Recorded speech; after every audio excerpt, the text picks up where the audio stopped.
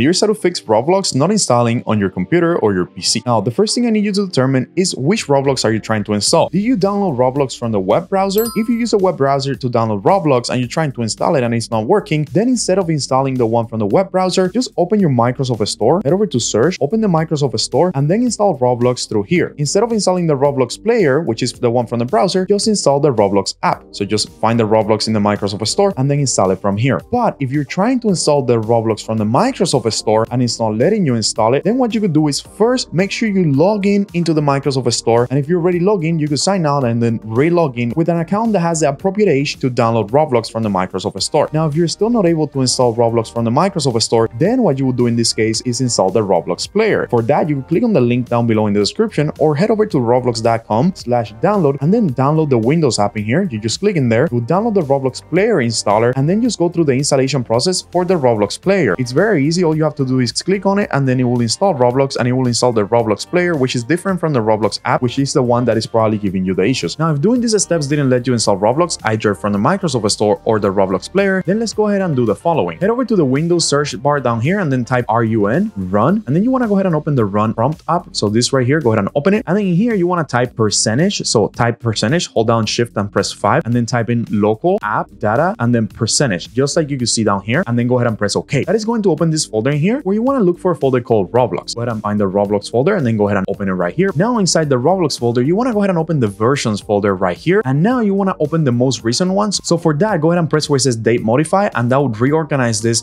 by the most recent update or the most recent folder. Go ahead and find it right here. Find the most recent folder, open it, and then try to run this Roblox player beta.exe right here. And if it doesn't let you and it says reinstalling this might fix the issue, then just try to reinstall Roblox. So you could head over to add or remove programs down here on the search bar, open add or remove programs, and then in here search up Roblox. Just go ahead and search it up, and then you want to delete the Roblox player because this is probably the one giving you issues, and then reinstall Roblox either from the browser using the link down below in the description or from the Microsoft Store, because usually the one from the Microsoft Store will be installed without any troubles. And that is how to fix Roblox not installing on PC. If this video helped you out, don't forget to subscribe, and I'll see you guys next time.